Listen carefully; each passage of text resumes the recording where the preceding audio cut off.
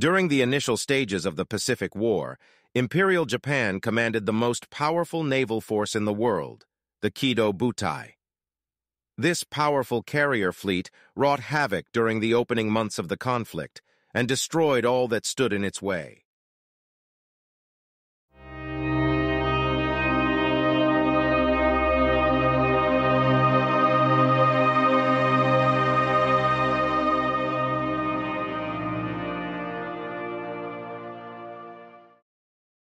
Unlike their American counterparts who operated carriers singly, the Japanese Navy operated them in mass. The result was the Kido Butai, an elite naval force of 6 fleet carriers. By grouping their carriers, the Japanese Navy had much greater striking power. This was augmented by the fact that at the start of the Pacific War, Allied naval aircraft were generally outperformed by their Japanese rivals. To better understand the Kido Butai, let's take a look at the different vessels that served in it. Number 1, the Akagi. Length, 855 feet. Maximum speed, 31 knots. Crew, 1,630. Aircraft capacity, 66. Originally designed as a battlecruiser, the Akagi was converted to an aircraft carrier in 1923. The ship was reconstructed and modernized between 1937 and 1938. The Akagi served as the flagship of the Kido Butai, spearheading most of Japan's early carrier operations. Number 2, the Kaga. Length, 812 feet. Maximum speed, 28 knots. Crew, 1,708. Aircraft capacity, 72. Similar to the Akagi, Kaga did not start off as an aircraft carrier. It was originally intended as a Tosa-class battleship, but was converted to an aircraft carrier in the 1920s. Kaga was later rebuilt between 1933 and 1935 in order to increase her top speed and help her accommodate more modern aircraft. Number 3, the Soryu. Length, 746 feet. Maximum speed, 34 knots. Crew, 1,103. Aircraft capacity, 63. Soryu was the first Japanese fleet carrier designed from the keel up. It had a relatively high aircraft capacity and a fast, light hull. The design of the hull and use of powerful machinery gave the Soryu a high speed, but protection in many key areas was inadequate. Number 4, the Hiryu. A sister ship of the Soryu, the Hiryu was an improved version of the Soryu. Stability was increased by strengthening the hull and increasing the beam. Additionally, armor protection was improved. The total aircraft capacity was 57. The Hiryu was very successful and became the template for upcoming Japanese aircraft carrier designs, including the Shokaku class. Numbers 5 and 6, the Shokaku and Zuikaku. Length, 845 feet. Maximum speed, 34 knots. Crew, 1,660. Aircraft capacity, 72. Knowing they could not match American industrial power, the Japanese Navy emphasized quality over quantity.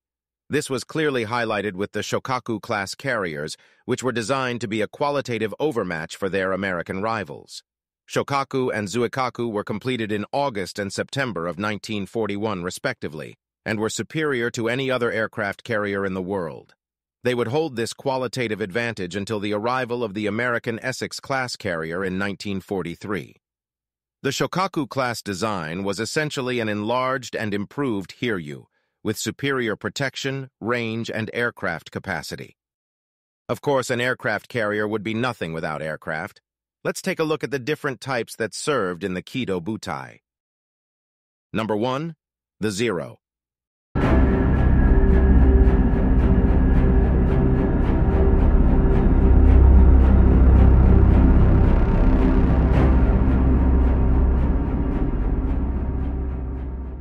Considered by historian Mark Peattie as one of the most ingeniously designed fighter aircraft in aviation history, the A6M-0 gained a reputation of near invincibility at the start of the Pacific War. The Zero packed a decent punch, equipped with 2 20mm cannons and 2 machine guns, but its greatest attributes lay in its speed, incredibly long range, good climb rate, and unparalleled maneuverability. Any Allied aviator attempting to engage in a dogfight with a Zero would be at the mercy of the Japanese pilot. The Zero had a startling kill ratio of 12 to 1. It is important to note that the Zero was not a perfect design. In order to obtain such outstanding maneuverability, armor and self-sealing fuel tanks had to be sacrificed. However, these faults were not initially realized by the Allies, and the Zero fought supremely in the opening months of the war. Number 2. The B-5N. The B-5N was the world's best torpedo bomber when the Pacific War broke out. It carried a crew of 3 and could achieve a maximum speed of about 230 miles per hour. In terms of armament, the B-5N could carry either an 800-kilogram torpedo or an equivalent bomb load. Number 3. The D-3A. The D-3A served as the Imperial Japanese Navy's dive bomber. While not as technologically advanced as the A-6M0 or the B-5N, the D-3A was not a bad aircraft. In fact, its performance was quite remarkable, as it sank more warships than any other Axis aircraft. While comparable to the American Dauntless in maneuverability and speed, it lagged behind in range and bomb load. The excellent training of the Japanese aircrews helped to make up for the D-3A's deficiencies. These 3 aircraft represented some of the most advanced aviation technology in the world and were flown by the best-trained and most experienced pilots among the major navies. For speed and maneuverability, the Zero was unrivaled. For torpedo and high-level bombing, the B-5N was superb, and for accurate dive bombing attacks, the D-3A was deadly. These aircraft combined to form an extremely dangerous offensive weapon. It's vital to see, however, that the Kido Butai placed too much priority on offensive potential. When placed in the wrong situation, its ships and aircraft could be extremely vulnerable. Paraphrasing Mark Peattie, the Kido Butai was great at throwing punches, but not taking them. From December 1941 until April 1942, the Kido Butai would run wild through the Pacific, launching a series of offensives that would be unrivaled in their speed, force, and technical excellence until the late-war American carrier operations of 1944 and 1945. The Kido Butai is most famous for its attack on Pearl Harbor. All 6 Japanese fleet carriers were used in the operation, launching a total of 353 aircraft that sank or damaged 21 warships and killed 2,403 Americans. In addition to attacking naval targets, the Japanese were also successful in crushing American air power in Hawaii, destroying over 180 U.S. aircraft. Fortunately for the Allies, no American carriers were in port when the attack took place. Following the attack on Pearl Harbor, the carriers Soryu and Hiryu were dispatched to assist in the conquest of Wake Island. In January 1942, the carriers Akagi, Kaga, Shokaku, and Zuikaku were deployed to support the conquest of Rabaul. The carriers would launch airstrikes and provide cover for troop landings.